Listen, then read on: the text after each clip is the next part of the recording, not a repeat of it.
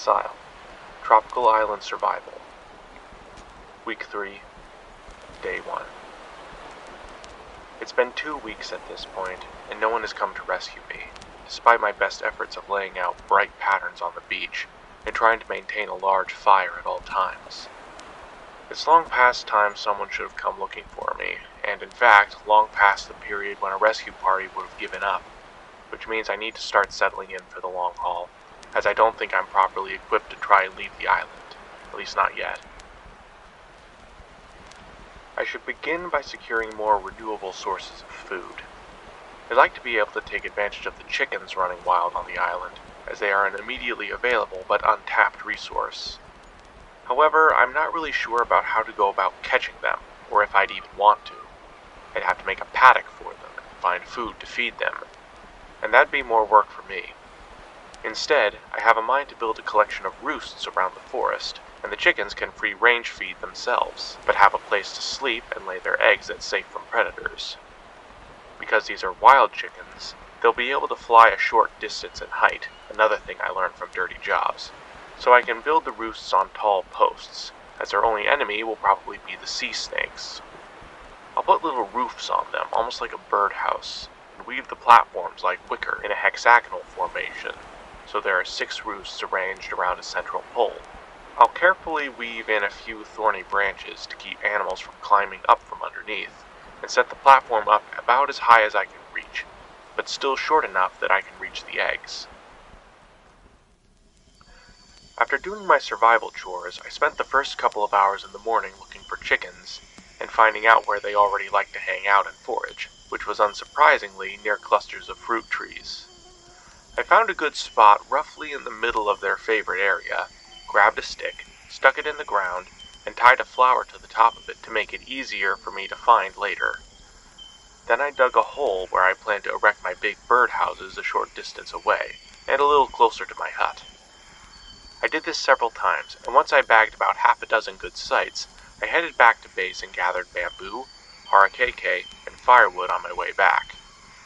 I also kept my eyes open for any plants that had thorny branches and discovered a tree with some kind of large citrus fruit on it. I took a specimen back with me to describe in my plants notebook later.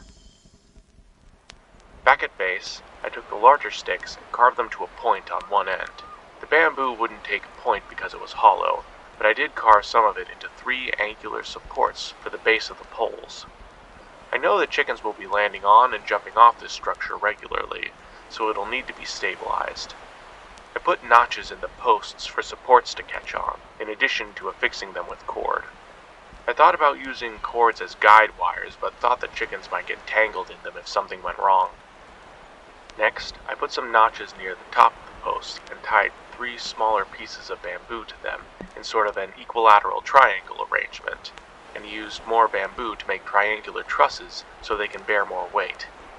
Finally, I used some of the thinner bamboo to weave a wicker platform about 2 feet wide onto the horizontal trusses, while carefully weaving an open lattice of thorny branches around the angled trusses to keep snakes from climbing up. I also took the time to weave a flat, conical basket out of bamboo and harakeke, and tied it to the very top of the post to create a roof for the birdhouse. I took a lunch break after building one birdhouse and wrote down my description of the citrus tree I discovered while I was eating. Then I went out to install the birdhouse at the nearest site to my base. I brought some breadfruit, spoiled fish, and any waste plant material I've been collecting like bamboo leaves, and scattered it around the birdhouse. I know that chickens are omnivores, so even if they don't eat this food themselves, it'll attract bugs that they would probably like to eat. I also filled the platform with the plant materials I've observed that they like to nest and lay their eggs in, usually scattered about on the ground. Once the birdhouse was up, I threw a coconut at it to make sure it could handle something the approximate size and weight of a chicken flying into it at full speed. When I was content with its apparent strength, I returned to base. Now I'm going to spend the remainder of the day building 3 more of these birdhouses. Green grapefruit. Branching tree with glossy oval leaves, and large oblong citrus fruit with green or yellow skin and pink flesh. Tastes like grapefruit. Spreads by seeds and runners. Edible. Week 3, Day 2. After doing my morning chores, I went to the woods and checked on the birdhouse I've already built to see if the chickens were actually nesting in it and whether I needed to make any adjustments to the design. Since they appear to have no natural fear of me, and because the birdhouses pretty much look like a tree to them, and there was food around and in it, it looks like a few of them had no problem hopping up and settling in for the night. I even found an egg in one of the roosts. It still gives me a few ideas for adjustments to make the birdhouses more attractive or comfortable to them, so I'll make those adjustments before finishing the remaining birdhouses. I gathered some more breadfruit on my way back and checked on the tap I installed in the tree the other day. I found that the coconut shell did collect some latex, but over the course of several days it solidified into a hard, smelly lump that I can't really use for anything. I removed the lump and, without any better ideas, I partially filled the coconut with water. Hopefully this will dilute the latex enough to keep it from coagulating, and scrape the wound in the tree back open to get the sap flowing again. I finished the remaining birdhouses and headed into the woods to install them before lunch, again spreading food around and in them to attract the chickens to them. From now on I can check in every so often and see if there are any eggs in them, though I'll obviously put back any I can see have chicks in them. It occurred to me, though, that any chicks that hatch are going to have to jump down to the ground to get out of the nest, and they won't be able to get back up. That's actually fine in some ways, because the chicks are so small and light that they can survive a jump from that height without injury, and they would be wandering around outside the nest anyway after hatching, following their mothers around. Still, to give them some protection and to incentivize them to stay near the birdhouses, I'll weave a protective covering around the base of the houses, across the lateral supports, and spread bamboo leaves for them to sleep on there, basically creating a second level for the birdhouse where the chicks can hide and the mothers can roost if they need to. I'm done now, and I think building these birdhouses has probably been doing something good for my psychological health, as well as my long-term physical health. Being forced to acknowledge the possibility that no one is coming for me and I'll never see my home again has made the lonelies kick in pretty badly. And I've been trying to keep myself distracted from it because there's nothing else I can do about it right now. But by helping these birds, learning their individual behaviors as I've watched them over the past few days, and even starting to name a few of them, it's helping me feel a little less alone. On that note, when I came back to the hut this afternoon, I found the bat was back, and this time it tentatively let me feed it some bananas. With the remainder of my afternoon free, I want to solidify some of my long-term plans, and there's some pretty big ones. I need to start producing my own food, and that means farming. So I want to expand my base into the clearing I found just up the hill from the beach hut, and build a garden there. It's going to have to be a big one in order to keep me loaded with calories, especially when the breadfruit are out of season. At least as big, if not bigger, than the homesteading garden Dad wanted to make back home, which I told him would never be big enough to sustain a family of 4. Fortunately, I've already discovered several species of edible plants that I can begin cultivating, namely the taro, the purple yams, and the bottle gourds. The fruit trees will take too long to grow, so I can worry about planting an orchard later. I should start cultivating bamboo and sugarcane too. The trouble with taros, though, is that they require marshy conditions, and the yams are labor-intensive to harvest. I have a couple of schemes in mind for them, though. The first is to create a uniquely shaped pot or planter for the yams, which will be open at the bottom and have a partition with a hole in the middle. The idea is that, as the yam grows, some of its tubers will start growing out of the hole in the bottom of the partition. When I want a yam, I can just turn the pot over and pick them, without having to uproot the entire plant. Furthermore, the yams spread by creeping vines, so I can let them spread from pot to pot without my needing to be involved. For the taros, however, I was thinking of diverting part of the rivulet and making a small dam to create an artificial marsh, with other potential applications later. For now, though, I'll just make a small marsh near the rivulet and see what kind of growing mediums the taro likes, ranging from clay to loose rocks to sand, looking for whichever one they grow best in but is also the easiest to harvest them from. I dug holes in the ground near the rivulet for it to flood into, and filled them with different growing mediums before going to the marsh to dig up some taros to transplant for the experiment. I sacrificed a few of my pots for the experiment, filling them with growing medium for periodic watering. Between these and the river taros, they should tell me whether or not taros prefer running or stagnant water. While I was digging for taros, I accidentally dug up another plant with similar leaves but no corms, so I held on to it for later description. For the yam growing experiments, I split a piece of bamboo down the middle and drilled holes in each chamber to make a perforated trough. I also carefully cut some slots in it to make it easier to thread established yam roots into them. I then filled the chambers with dirt. Each day I'll trickle some water over them, using another trough of bamboo or coconut shells underneath to catch the water as it drips out. Nutrients should leach out of the dirt and onto the tubers for absorption. The question here is whether or not the roots can handle being exposed to the air and periodic moistening, effectively aeroponic gardening. I'm also going to have to keep the roots dark, otherwise they'll grow vines. So after standing the test trough on a couple of legs, I draped some banana and bamboo leaves over each side like a curtain to keep the roots dark. This only took a few minutes to set up. I then spent about an hour of digging up more yams now that I know what they look like. I noticed that there seemed to be a lot of them on the east side of the island, and while I was there, I dug up another similar looking tuber, but with white flesh, and took a few specimens back for description and cultivation. These experiments are probably going to take weeks to give me any results, so I'll spend my evening describing the 2 new plants I discovered in my notebook. Sweet potato. A crawling vine with delicate, heart-shaped leaves, with small purple flowers that resemble petunias. Large, underground tubers, spreads by overground runners, useful for food. Intoxicating heartleaf. Bush with thin, clustered branches growing from tangled roots, terminating in broad, heart-shaped leaves, with a white, fuzzy flower. Seeds resemble peppercorns and have spicy flavor. Leaves and roots have bitter flavor, causing numbness on the tongue and mild sensations of sleepiness and euphoria. Do not ingest again. Week 3, Day 3.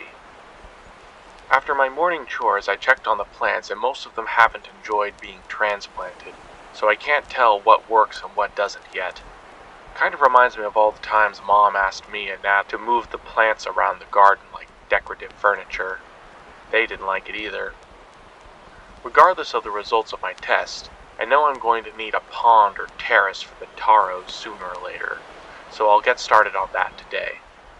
First, I need to decide where I'm going to put my terrace. Higher up on the hill where I might get more pressure for a later project, or down low where they won't risk flooding the rest of my garden/base.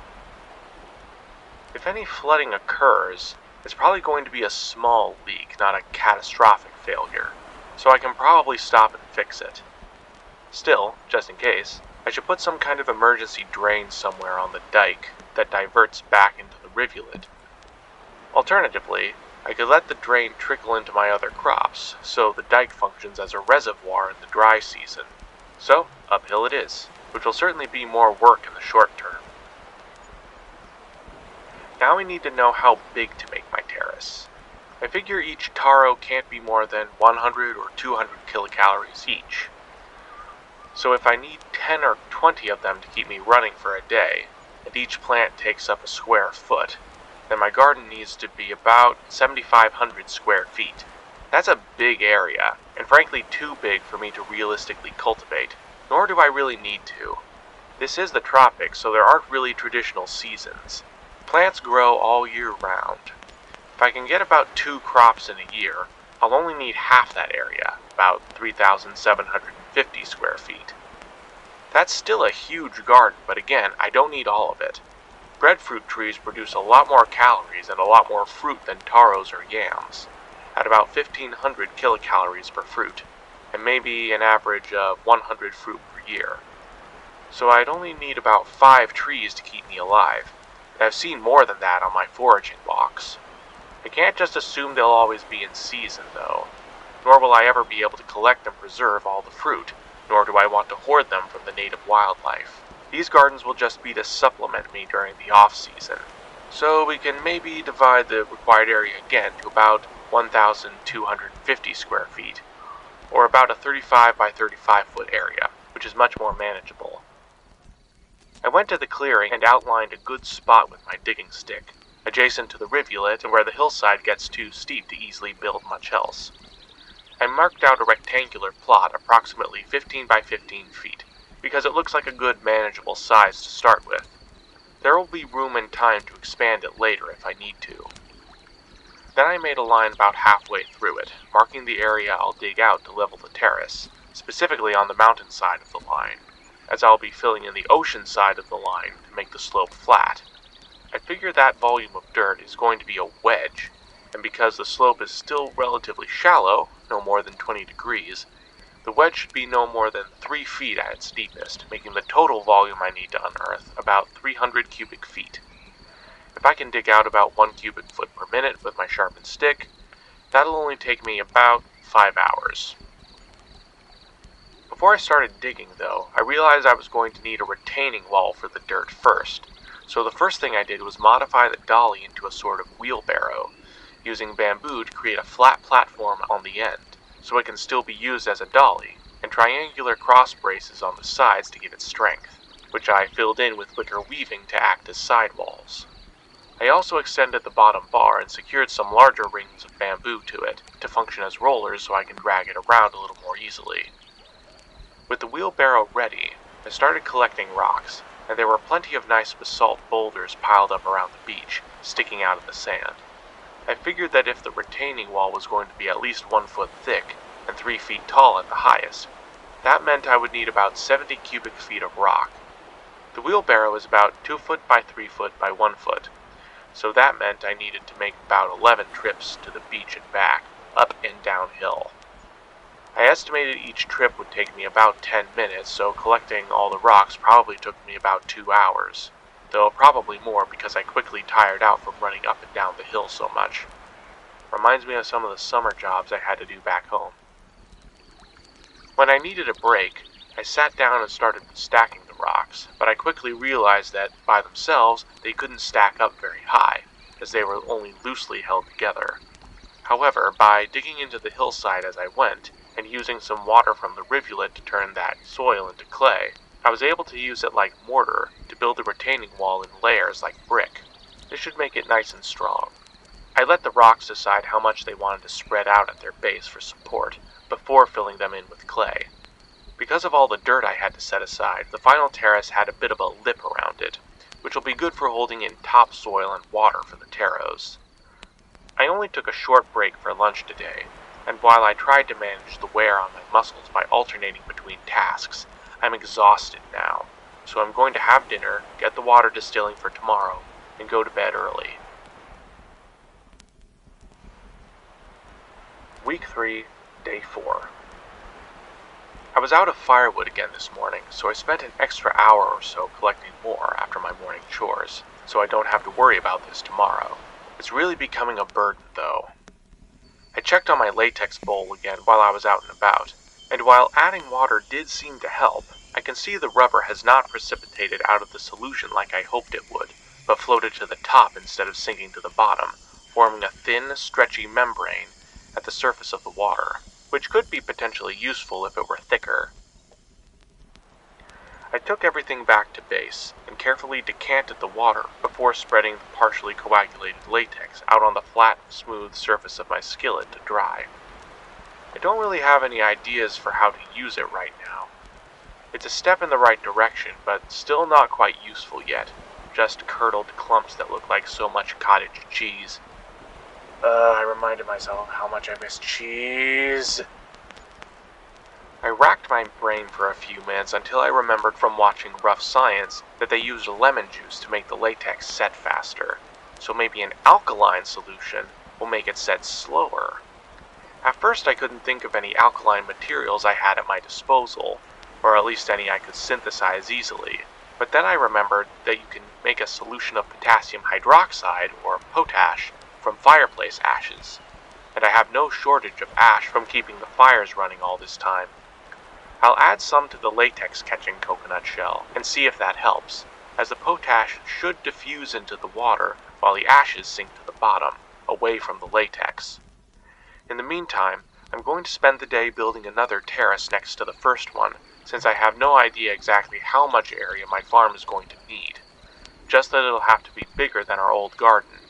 In an effort to convince Dad of the futility of relying on the garden reliably to feed us all in the event of an apocalypse, I remember calculating at the time that it would take an area 3 times the size of our living room, planted with only potatoes, to sustain just one person for a year. So that's the approximate area I'm aiming for, with a 2x safety factor. I'll leave a little path between the terraces so they're easier to access. Done. My legs feel like rubber. I'm going to bed now.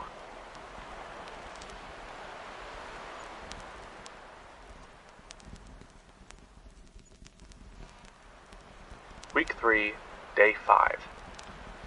I managed to stumble my way through my morning chores, my legs still kind of weak, and gathered some extra firewood so I can stay on top of it.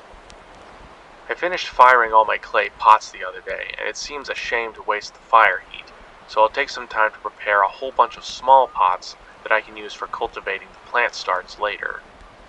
I'm particularly interested in growing the bottle gourd seeds I collected from that one specimen.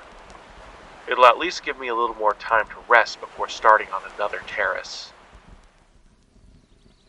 Unfortunately, it's been another boring, exhausting day of mostly digging, and I realized that I couldn't afford to start getting blisters, as they would prevent me from doing any other work and could become infected, which would again be the end of me. So before I began, I took a moment to crack a rock into a reasonable shape, and to fix it to the end of a stick with some bamboo cord, so I could use it kind of like a hoe for digging up dirt from a more standing position, to at least save my back and change the wear patterns on my hands. This time I made my terrace in front of the first. To keep it stable, I had to reinforce the back wall a bit and make it slope. At this point I realized that because the terraces were facing south, the retaining walls would cast a shadow that would limit how well plants could grow there.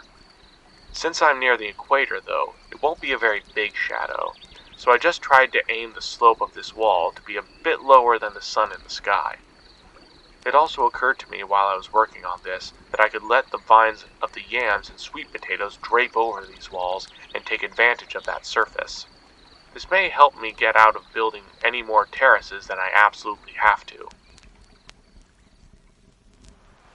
Week 3, Day 6.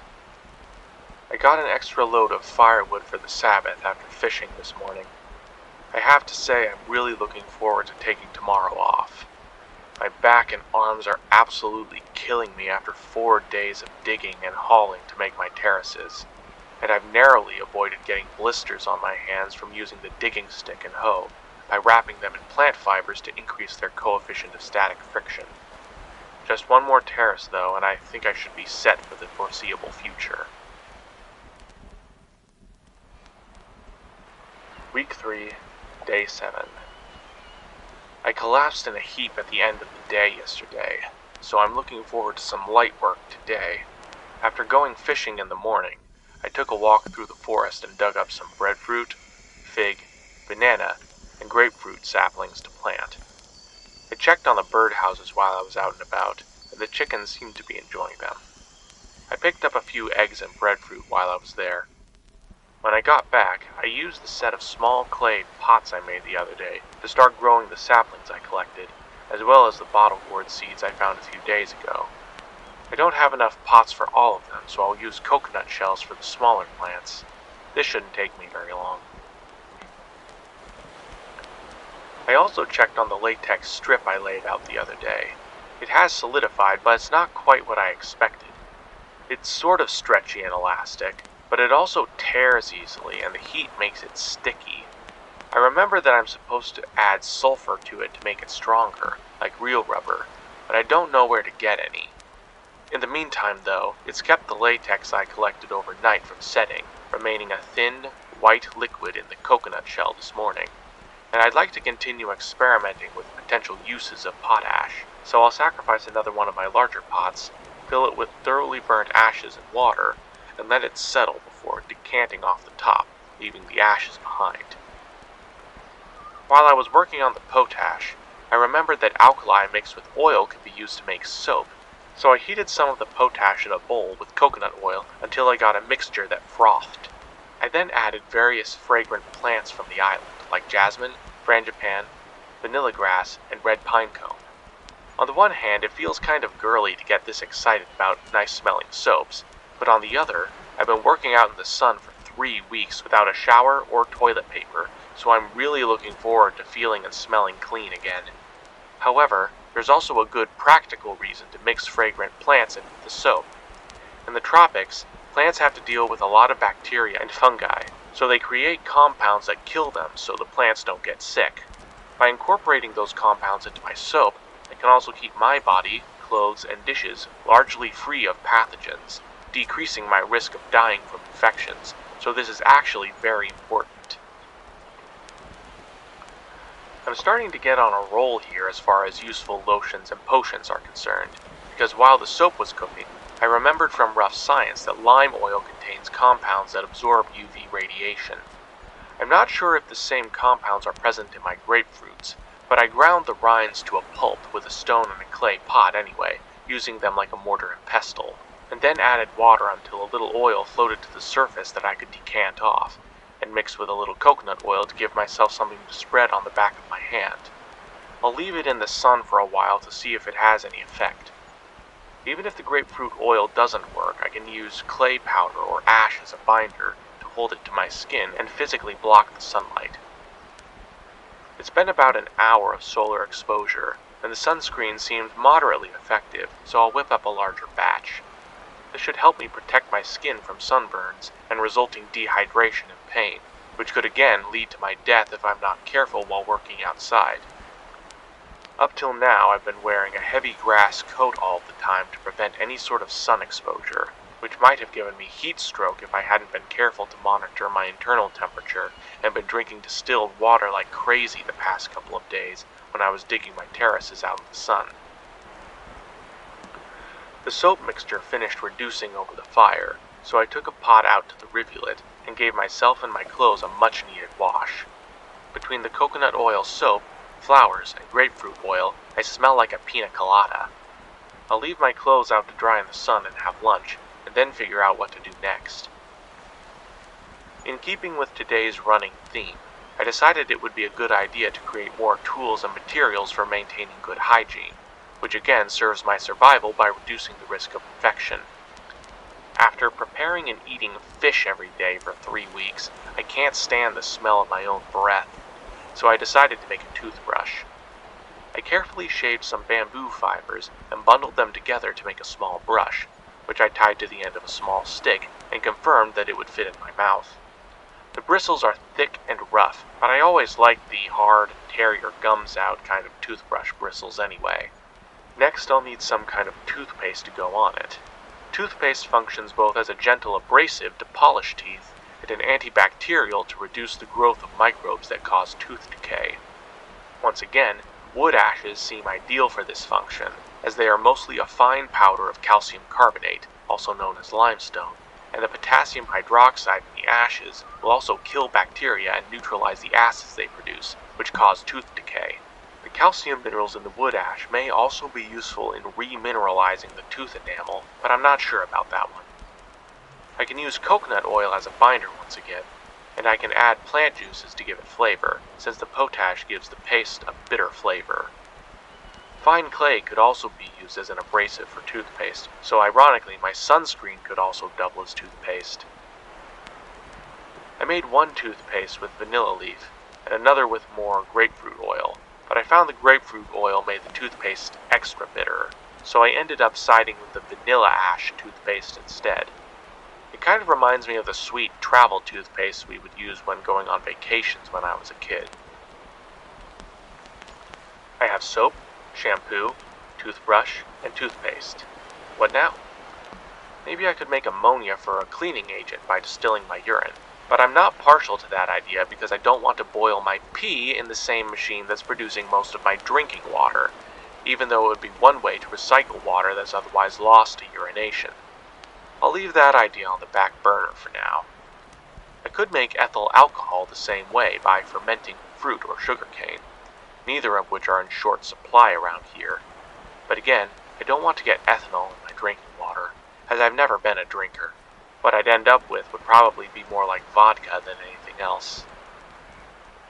That reminds me that I want to eventually start planting sugarcane and bamboo around my base, but I'd like to plan things out first. For that, I need paper, but my paper supplies are getting low, so I'll go for a walk to collect more bark for paper, and maybe some more firewood, though I know I'm really not supposed to do that on the Sabbath. This is kind of a unique situation anyway. Like Rabbi Brent used to say, life trumps law. I spent a couple of hours collecting wood and bark from the forest before mashing the bark for paper and leaving it out to dry. It's starting to get dark though, so I think I'll go to bed early.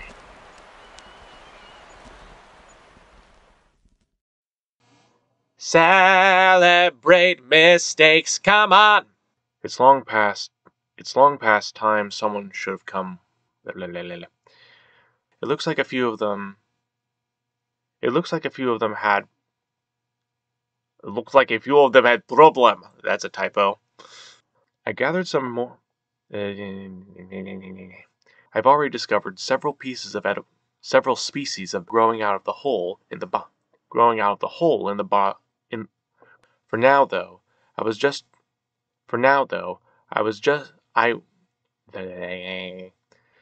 effectively aeropart.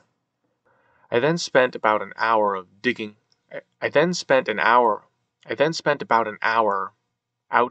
up more bamboo. I then spent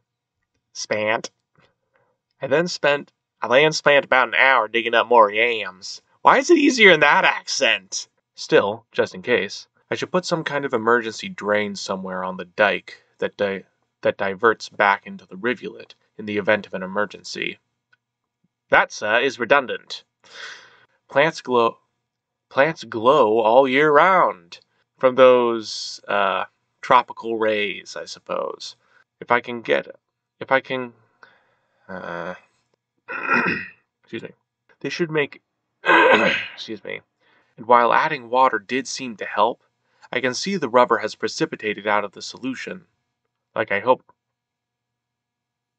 there should be a negative in there somewhere. Father, I crave cheese. So I heated some of the potash in a bowl with coconut oil until I got a mixture that frothed. Frothy little man. And added water